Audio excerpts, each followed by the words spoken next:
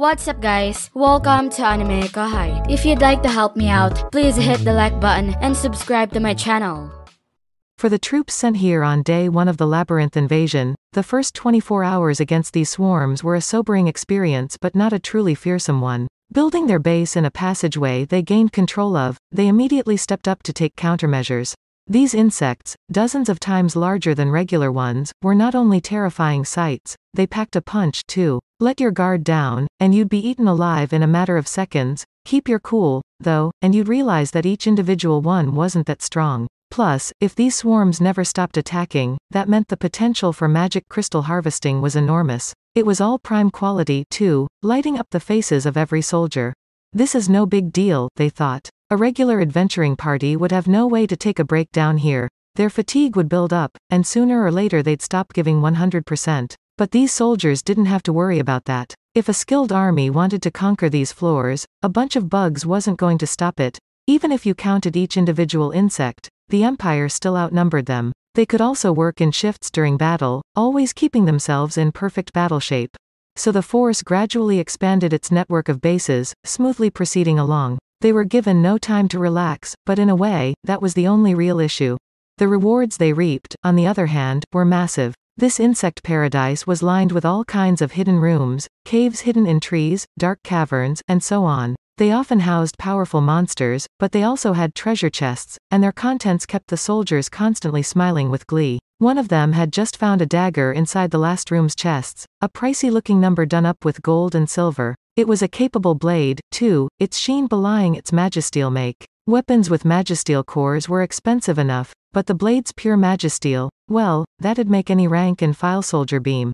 During the briefings, these soldiers were told that any magic crystals and other items recovered were the property of the military. However, smaller items like this dagger would very likely be overlooked. All their gear would be inspected later, but considering the soldier carrying this blade had to defeat the boss guarding it, it was very likely he'd get to keep it. His comrades eyed him enviously, but at the same time, they were all expecting it to be their turn next. If it wasn't for the chance at little side benefits like this, none of them would keep standing here, swatting giant flies the whole day. By this time, they were also collecting quite a lot of magic crystals. Crystals of this purity were usually scarce finds, but the monsters here dropped them like they were going out of style. The soldiers were laughing all the way to the bank, as it were, and at this rate, they were likely to rake in the bonuses. From what they heard over the grapevine, it was pretty much the same deal up and down the floors. The section crawling with undead was a real disaster, though. You couldn't plunder anything from those guys, but they were a notch harder to kill. Meanwhile, the return on investment these bugs offered was second to none. The treasure they uncovered was more than satisfactory, at least, and everyone there was under the happy delusion that they'd be rolling in dough once they were back. Things started going awry on day 2. One soldier realized that when, before his wide-open eyes, the head of his buddy walking next to them was suddenly rolling by itself along the ground. Yeah, so when we get back, we're gonna have a wild night at... His buddy's head had what could only be described as a puzzled expression as his glassy eyes looked up at the headless corpse still standing above. His soundless voice stopped midway, his mouth still open as blood spurted out like a fountain, raining all over his comrades. What? The soldier screamed. The sudden catastrophe that befell the person he had just been talking to was too much to comprehend at first. But even that soldier was lucky, because he was chosen as the next victim before his brain could comprehend anything else. His head fell with a thud, and like the mute corpse he was next to, the man quickly expired. They died on floor 79, a place full of flowers in dazzling bloom. One had thought of it as a safe zone until now. It was worth waiting a day for this. All this praise come right to my doorstep. Thank you so much for coming. Now it's time to let us kill and feed off you. The voice was clear as day, an attractive one, booming across the entire floor. It spoke the words of a queen, for it belonged to Apito, the insect queen and boss of this floor. Her beautiful voice was converted into thought waves that reached every corner of the area, and to her faithful servants, they had the timbre of an order. Apito led a swarm of army wasps, a group of murderous insects nearly a foot long whose super senses could catch their human prey no matter how well they hid. Their small, transparent wings functioned as fearsome, high-frequency rotor blades, letting them easily perform irregular high-speed maneuvers. They were the silent killers of the insect world, sneaking up on you at the speed of sound. Excellent dynamic vision wouldn't mean anything against army wasps. Without exceeding the intrinsic limits of the human body, it'd be impossible to so much as detect them. The extra skill combination of hasten thought and ultraspeed reaction were the bare minimum requirements to keep track of their movements. Just one wasp was classified as an over a disaster.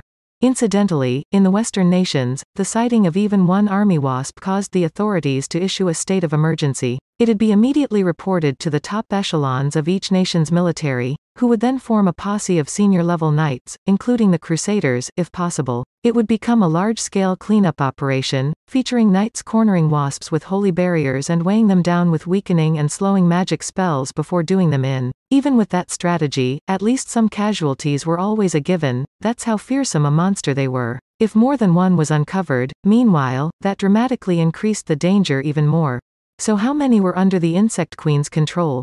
The number of army wasps carrying out Apito's orders easily exceeded 1,000. And so before long, the wholesale slaughter began.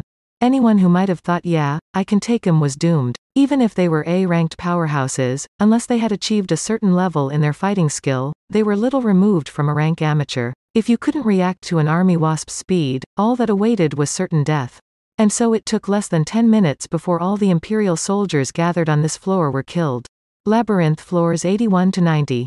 Let's be frank about it. Day 1 was just a little warm-up. All the surviving soldiers thought so. Their comrades were gone, all killed by monsters that had the strength of demons or ancient gods. But they weren't the only ones ruining their fates. The same tragedy was playing out on other floors. Everyone was now locked in a desperate battle, forced to fight powerful enemies at every single floor, with no chance of victory.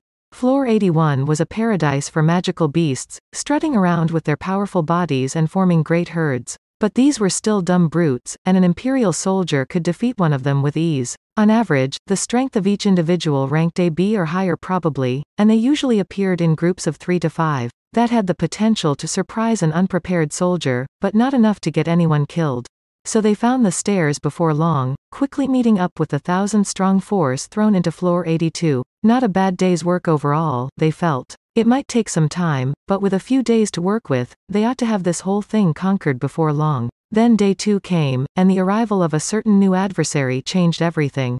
On floor 82, a dense jungle from end to end, was a sentient ape who spoke the human's language. It was called simply the White Monkey, and it controlled both the wind and the sound, calling forth mighty storms as it flew across the sky. Its beautiful white pelt shone attractively across its supple physique, and the way it ran unfettered across every inch of the battlefield was so fetching that it almost created the illusion of watching a rehearsed performance. Its unique form of combat, using a mix of martial arts and a club in its hand, was paired with a seemingly never-ending array of aerial killing techniques. Add to that the vorpal blades it shot in all directions, and the White Monkey was one of the most dangerous magical beasts in existence. In very little time, the White Monkey had used its sorcery to bring the Imperial army to the brink of destruction. Then, after an hour of this rampage, it left like the wind, shouting, "I'll be back," as it did. The regular raids from this simian menace would begin 2 days later. One after another, soldiers and their comrades fell. They had fought with every bit of the pride they held as Imperial subjects, but they had all been defeated. The sniper team's shots were blocked by the monkey's storms. Spells that affected its strength or status were blocked by its sorcery. Spellgun-driven magic wasn't strong enough to overcome its wind barrier. That only left close-quarters combat, and even the best the restructured armor core had to offer were just being led around by the nose. They were being tossed about by the White Monkey like children, and then, whenever time was up, it would simply leave. The reason? Simple. It was waiting for more Imperial soldiers to show up. At first, they ferociously resented being toyed with like this. Now they just wanted this ape to go away. Now there were less than 1,000 survivors, and one soldier among them wondered how much longer he had to live. He just couldn't understand how it came to this, no matter how much he thought about it. Then he spotted a white figure. When did the gears start to go out of sync? Before he could find the answer, a dark curtain fell over his vision.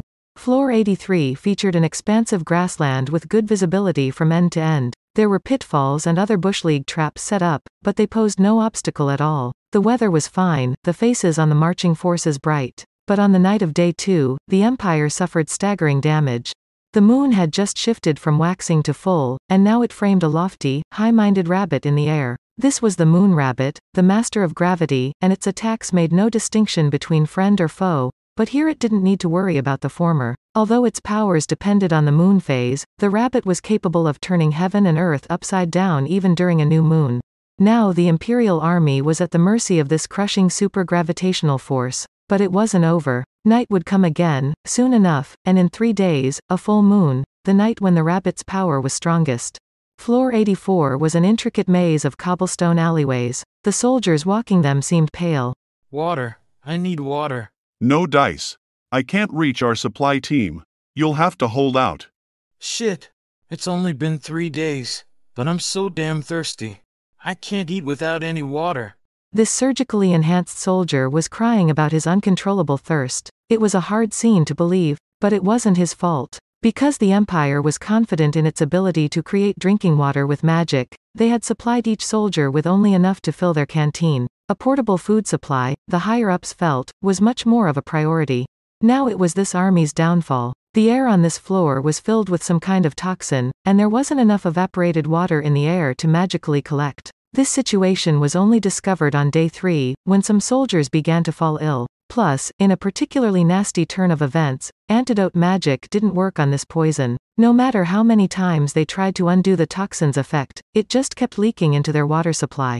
They could breathe normally, at least. But before much longer, they were going to face some serious attrition. Even now they were having frontline soldiers collapsing from the pain, exhibiting high fevers and black spots on their skin. We got another one. He's lost too much strength. He needs treatment. Damn it! We've got no medics in here. Any healing magic? It's not having any effect. And so more and more of their comrades fell, and every Imperial soldier who was there to see it wondered if they would be next. Now tiny monsters were running around at their feet in the midst of all this. They were black-furred mice, not even 2 inches long, and they seemed so trivial that the soldiers paid them no mind. That was a serious mistake, for the mice were the very source of all this. In fact, they were the minions of the Black Mouse, the floor boss, the plague monarch spreading a dark, foul illness. The soldiers had made a terrible mistake. So distracted were they by the powerful magical beasts trotting around that they totally ignored a little black mouse they could have crushed with one step. These servants of the Black Mouse were thus free to spread their germs with abandon. If someone with Shinji's restorative skills was here, maybe they could have disabled the trap placed on this floor, but sadly, no such handy doctor was present. Magical healing tended not to work very much on illness. It was meant more for physical injury, although certain other spells were better honed to deal with particular diseases. That's it for this video, guys. Thank you for always watching my videos and supporting my channel. A big thanks to the AnimeKouhai patrons who made this video possible. Sanketh Chelu, Minotaur, Chadvota, I Like Anime, Ray Perez, Chris Guzman, Speed Saber, James Waters, Arijit Das, Quilly Buckner, Curtis Loban, Darius King, Judah Herrera, Just a Guy, Jason Martin, Michelle W. Hernandez, Benjamin Villar, Funky Junkie 22, Donald Williams, Moab A, Day of Light, John M, John Charles, Godman Gaming, Akon Angok, Markithian Tidwell, Andre L. Hamilton, Adrian, Sean Sinclair, Kumo, Tibush, Chang, John L, James, Tojam, Edgar Fuentes, JV, Dirty Old Hobo, Gonsi Direco, Thomas, Edmund, Jay, Christ, Juan Ignacio, Joshua Cousins, Jose Hernandez, Vethelny, Lunel Scarlett, Khalid, John Wong, Mika Pekarinen, Christian Deshazer, Cal Robs, Divine C. Harris, Destiny Smith, Panda Cats, Aaron Alarcon, Monty Boy 98, D-Man, Divinay, Ruben, Luis Caro, Pedro Robles, Jordan, Kemal Ebanks, Chris Duncan Jr., Isaac, Shadow Wolf 660, Koala King 93, Devon, RN Bart, Little 95, Coyote de Peza, This Is Not My Username, Mizzle Bizzle, Zephyrus, Alver, Normal Defate, Joshua Andrade, Jaya Keshav, Gary Miles, Dragon Spawn 666, Adrian, Marvin Emmerich, Alex Gomez, J. Rule, Nate, Big Q, Sayonori, Alfredo Interior, Lil Tier, Liron Sangkap, Eric Tass, Trivial Swan, Christopher Mash, Edward Garcia, BFGR, Ilex Y, AnimeKouhai, Rory M. Brasil, QWERTY Stan, Sri Nanduri, JDZ 2040, Foolish Prophets, Ethan Madison, Louis Strutter, Charles Bailey, Sky T, Diego Ginoza, Mathis Dangle, Nick H, Andre Hamilton, Jason Torres, Sesh, Lawn Specialist 8, Zahakob Aid, Sam, Giovanni Abar, Sergio Aguilar. Thank you so much for helping out. I'll see you guys in the next video.